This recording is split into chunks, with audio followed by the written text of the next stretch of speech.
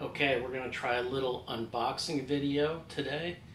It's August 6, 2021, and today the George Harrison All Things Must Pass re-release came out. I got the Uber Deluxe box set, and here's the box.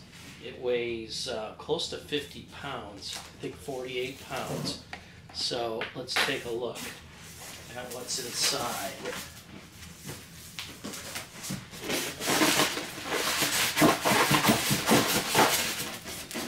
Kind of hard to believe that a triple album would weigh 48 pounds, but ooh, this is cool.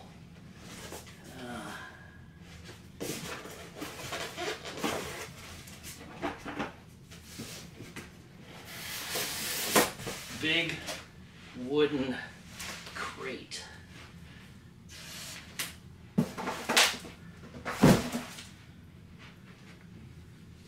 So, if you can see it, it says George Harrison, Ripley, I think. Can't read it upside down, but it's a beautiful wooden crate. I'll tilt the camera down a little bit. There we go.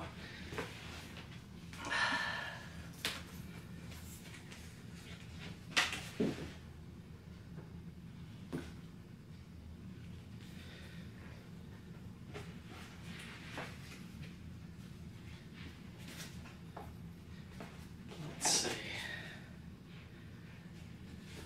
Got the lid off, and I can see this is the 50th anniversary. I think this is actually the album itself. So there's the triple album as it originally came out in November of 1970. It was George's third solo album and his first since the Beatles broke up. And then on this side it says, here we've got George Harrison All Things Must Pass demo sessions out. Okay, we got the main box open. So here is, I think, what is going to be the main album as it came out 50 years ago. So, and of course it's an all-star cast of musicians. It's almost like Derek and the Dominoes before they were Derek and the Dominoes. So you've got Eric Clapton, Dave Mason, Bobby Keys, Jim Price, Ringo is on it, Jim Gordon, Alan White, Billy Preston, Bobby Whitlock, Gary Wright. Yeah, so this is all the original album as it came out in November of 1970. So I do have the original on CD. There's a picture of George at his house at the time, poster, Friar Park. This must have come with the original LP. It's got all of the lyrics, the liner notes, and it originally was a triple album. So George, often didn't get more than 2 or 3 songs on a Beatles album because John and Paul had so much material. I think his biggest album may have been Revolver. I think he had 4 songs on that. But he had a ton of material when they split up in 1969-70, so he brought it big with the triple. So, and this is the second collection of material. It says demos, jam sessions, party discs, all recorded between May and October of 1970. Again, a bunch of liner notes in here. Very cool. I can't wait to get this going. The albums.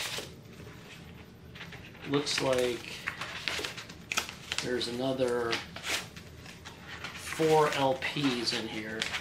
Tells you who plays all the instruments. It's going to take weeks to get through all this stuff. Different takes on different songs. So, pretty cool. Okay, so now I'm going to go back to the box here and see what other bonus stuff we have. So, this looks to be a cool lithograph of some kind. And it's got the Dark Horse Hare Krishna logo on here. I hate to even break the seal. Let's see if I can do it gently.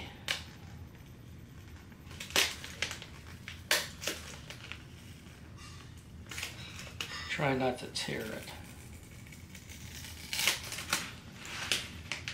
Oh, this is cool. It looks like it might be a Klaus Voormann drawing in the studio. So it looks like you got the 2 horn players, Bobby Keys and Jim Price, Ringo on the drums, Eric Clapton, there's George, Gary Wright maybe, I don't know, Billy Preston, Klaus Voormann, and Phil Spector. And it says it's a 2020 Klaus Voormann lithograph. Beautiful. Doesn't look like it's signed, but still cool. Klaus Voormann was an artist and then a bass player. He played a fair amount with John Lennon too.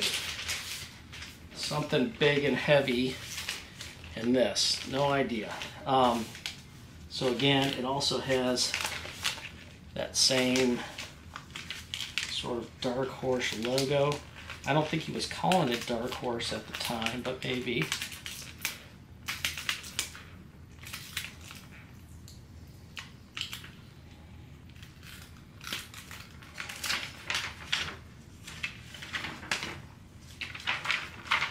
Oh, this looks cool.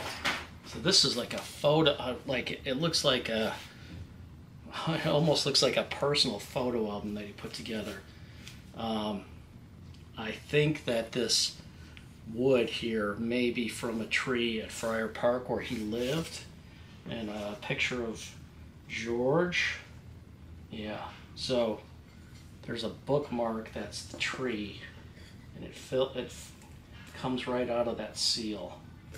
That is cool. And let's see if I can prop this up and just look at a couple of things. So I'm just going to flip a few pages. All things pass. A sunrise does not last all mornings. All things pass. A cloudburst does not last all day. Lao Tzu. And then some quotes from George. Beautiful. I mean, the ink on this is just spectacular. It's beautiful. Pictures of the schedule.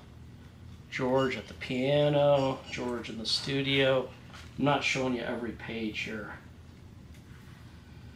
And then it looks like there's the original lyrics from the songs, the date it was recorded. So this happens to be I'd Have You Anytime, recorded in May and June, Studio 3, Abbey Road. And it tells a little story about it. It looks like he wrote this in Esher, Surrey, England. There's My Sweet Lord, recorded in May of 1970. Here's the lyrics on that page. There's Billy Preston and Ringo in the studio. Wah Wah, Isn't It a Pity? There's a picture of George and Ringo, Eric, Billy, and Peter Drake, who I know the name, I can't remember what he did. I don't think he was a musician. It's like one of the managers, I think. Apple Scruffs, Art of Dying, I Dig Love. There's a picture of George playing, I think they call that guitar Rocky. That psychedelic one that he painted psychedelic. There he is with the gnomes. It's a ukulele, I think.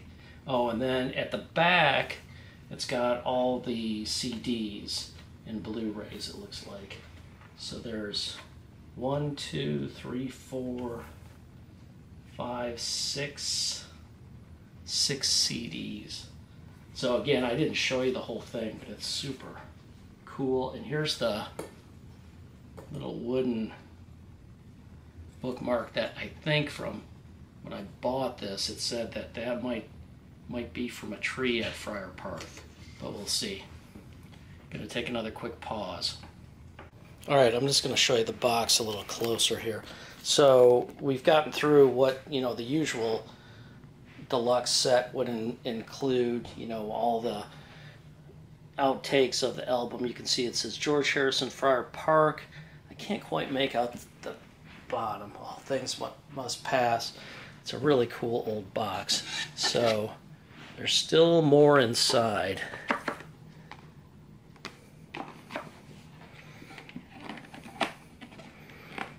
I want to do this gently, so let me stop it again. Okay, there's another box. It's got autumn leaves on it. And I can figure out how to open it.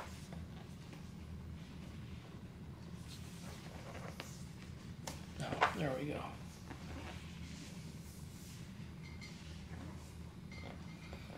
So it's hard to read in this light.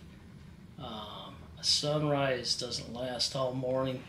Cloudburst doesn't last all day. Seems my love is up and has left you with no warning. But it's not always been that way, that gray.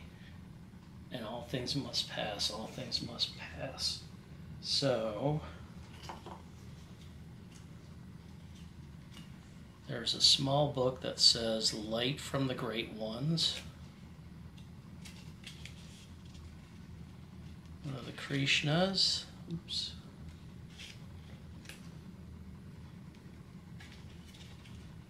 And a little saying in there. It's about 8 pages long. And then this little bead and tassel.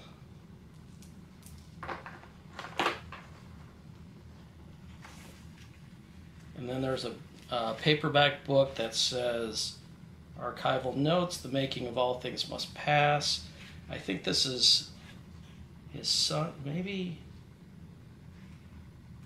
still the original. I was thinking it was from his son Danny, who led the development of this box set. But it looks like it's the notes from the original album again. So that's about 30 pages of information on the original LP. That over here. Then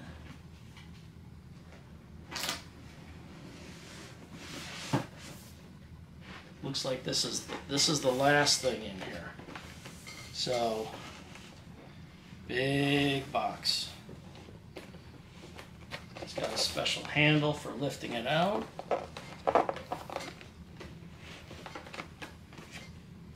I'm really anxious to listen to this.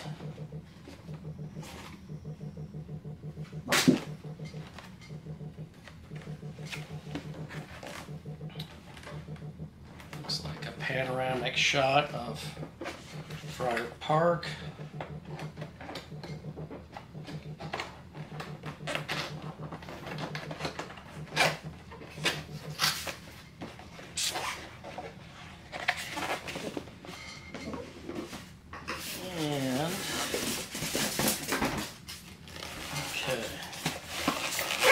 last thing to open, I believe. The box looks to be empty. And gotta pause one last time because I don't have any scissors. Okay, here's the last piece. Or the last pieces. And these are replicas from his gardens of the little sort of gnomes or dwarfs, or so you got this guy.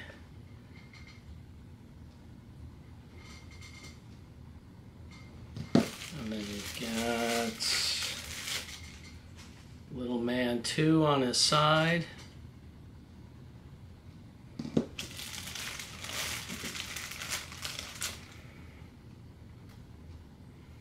The third.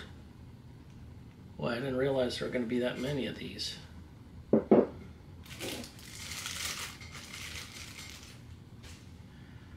The fourth, and maybe I'll do a second video as soon as I know the story of each of these.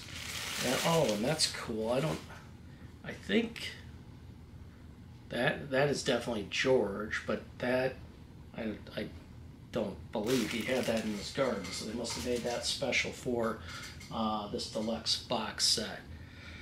So that's it. So the box is open and empty. Again, there were like 5 or 6 versions of this thing. This was the box that everything came in for the Uber Deluxe. You can see it's totally empty. So yeah, I think it's 6 albums, 7 CDs, bunch of books, lithographs, all the figures. I gotta change this to close for the weekend and for Charlie Watts. Hopefully he gets well soon. So it's actually release day, and this arrived right on a release day, so that's pretty cool too. So I'll probably start listening to it either tonight or tomorrow. So hope you liked it. I know I'm excited to listen to it. It's one of his masterpieces, and should be a lot of fun to listen to. Hope a lot of you bought it too.